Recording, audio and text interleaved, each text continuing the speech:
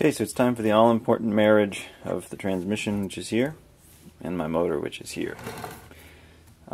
This is a 7/8 shaft, as is this on the outside. The inside smaller with the splines, but the outside of the splines are 7/8. This is the original piece that came between the transmission and the drive axle. I'll have to get another one of these on eBay, but they're fairly easy to get. I plan on putting this on this side, just like that, and this, which is a weld-on type 7/8 hub. You get these, I get this Tractor Supply, but you can get it in a couple of different places. This will go onto my main shaft once I get it shortened. There's a little clip in the way here. But it'll go on here. I'll cut it here and get rid of this little C-clip thing. And that'll sit down there. So I'll have a little bit of shaft protruding out. I will trim the shaft down to probably down to here actually, because I don't need the whole length of it. It'll allow this to be sitting a little proud. So I'll weld this just like that. But before I do that, I want to get the drilling done. So this is what needs to happen. This is the best I could come up with. I was going to use a pulley, but where the seam lined up on the pulley, it was going to be hard to drill accurately. But if you look at this in view, you can see that I'm going to be able to get it pretty darn close. I'm going to leave a little bit of slop. I'm going to make these holes slightly bigger, these holes that I drill. That'll allow it to have a little bit of adjustment, so once I power up the motor and if I see if it's got any kind of a shake to it, I will loosen the bolts and try to get it adjusted, but that's about the best I can do. I do have some flexible connection here, which will give me a little bit of breathing room. This is actually has some play in it.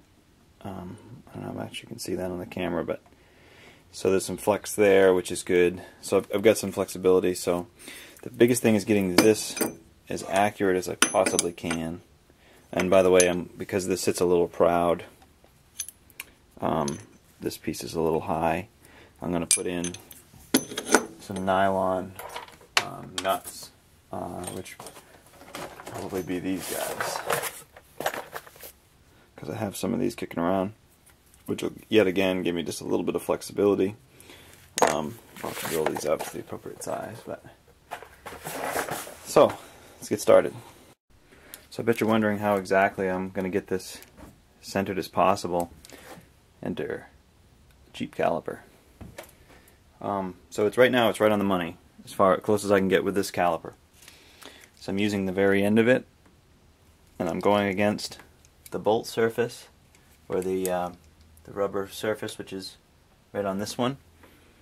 Sorry, I gotta go keep checking back and forth to see. I'm pressing against the center of the tooth, as centered as I can get, and getting the flange of the tool right up against it. Oop, I went a little past it.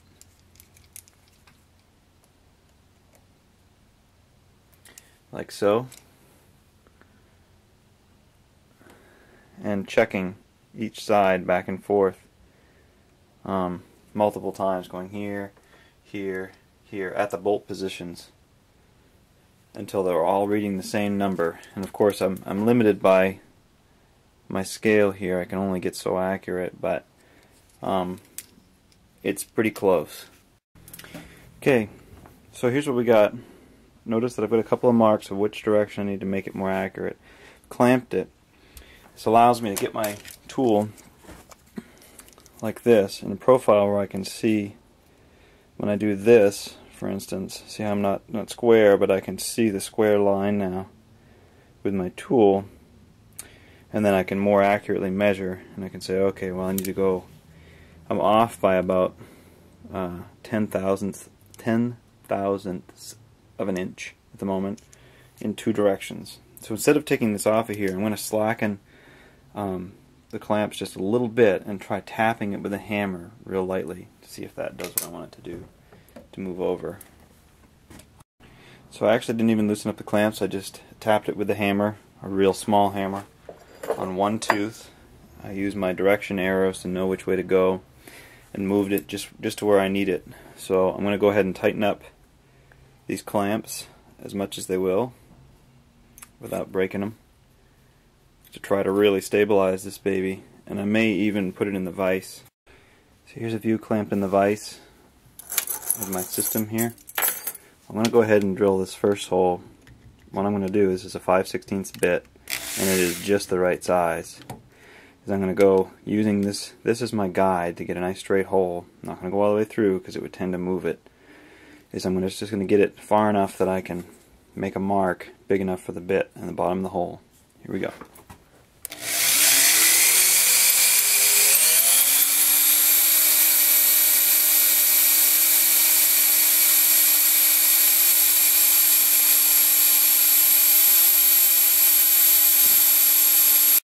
Here's the desired result on hole number 1. I'm going to do this on the subsequent holes. I'm going to be really careful and check after each hole that I'm still dead center, because the nature of this is that if I don't get the tip started exactly in the center, then my leverage left to right, since I'm not using a drill press, could potentially move it over a thousandth of an inch or so, which I'm hoping not, because which is slightly out of the frame is that this is in the vise, and it's got 4 other clamping points, but it's too important to risk, so I'm going to keep checking. So there you have it. 4 holes. I'm going to get it bolted up. Okay, so here's what we got. We got a 6-volt battery running it. Welded here, just tacked for now. Bolts. I use these spacers. I had to reshape one. Talk about that in a second. Here it is at low speed RPM. As you can see from the video, it is extremely close right now to being right on the money. And this is a very low RPM. This is probably, I don't know, I can slow it down with my hand too. But it's a very slow RPM. We've got a very straight looking connection. In fact, over here, the shaft looks less straight than it does here, which is actually not bad. So how did I get here? So what I did is I took this pen marker and I held it in a given position right here. And as the motor's spinning, I'm slowly moving in, keeping the pen in contact with the floor, this marker actually, and then until I can just feel it touching the tip. And as soon as it touches the tip, I hold there,